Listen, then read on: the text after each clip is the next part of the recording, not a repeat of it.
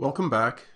Now that we have an understanding of EKG paper, or EKG strips, big boxes, small boxes, that kind of thing, we can start talking about a quick and easy way to determine the heart rate of an EKG strip. We have a EKG paper underneath me here. It's marked off in 1 second. We have a 1 second section. We have a 3 second section. And we've got small and big boxes down below. Let's assume that we have a strip going along like this and a QRS happens right here. And the next one happens right here. Let's count the big boxes and see how far apart they are. So we have 1, 2, 3, 4, 5 big boxes apart.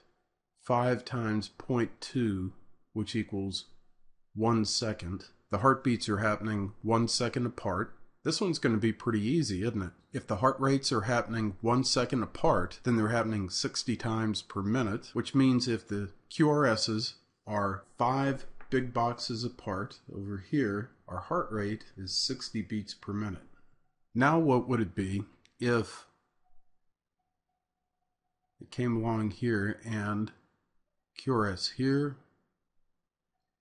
and here, and every big box we have another QRS. Well, let's see, that means they're happening every 0.2 seconds. That would mean they're happening 5 times per second. And if there are 60 seconds in a minute, they're happening 300 times per minute. So up here, we can say if the QRSs are consistently 1 box apart, the heart rate is 300 beats per minute. What if, coming across here, and we have a QRS here, and now the next one is 2 big boxes away, and they're consistently 2 big boxes apart. Well, if they're 2 big boxes apart, that means they are half the frequency of 1 box apart. They're twice as slow. So instead of 300 beats per minute, if they are 2 boxes apart, we can say that the heart rate is 150 beats per minute, or half the heart rate of 1 box per minute. What if they're 3 boxes apart? Consistently 3 boxes apart.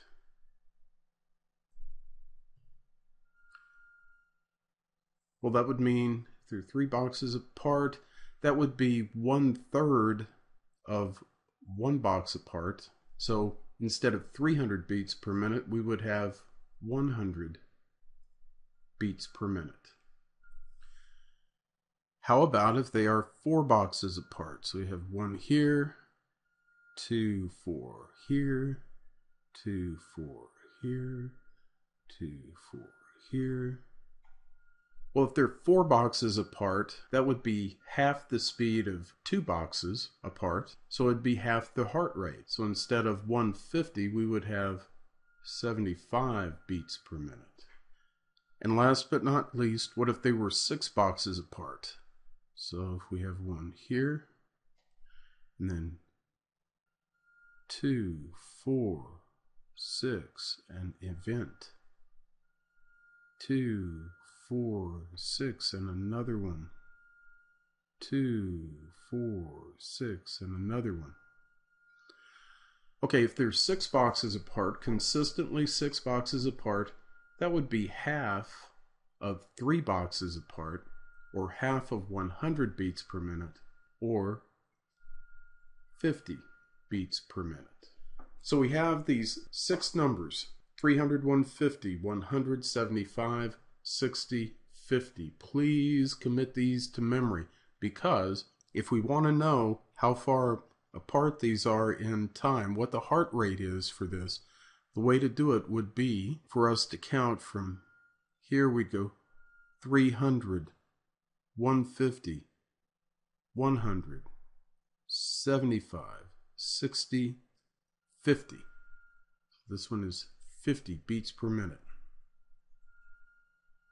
If we looked at this EKG, we would use the same method and we would count 300, 150, 100. This one is 100 beats per minute.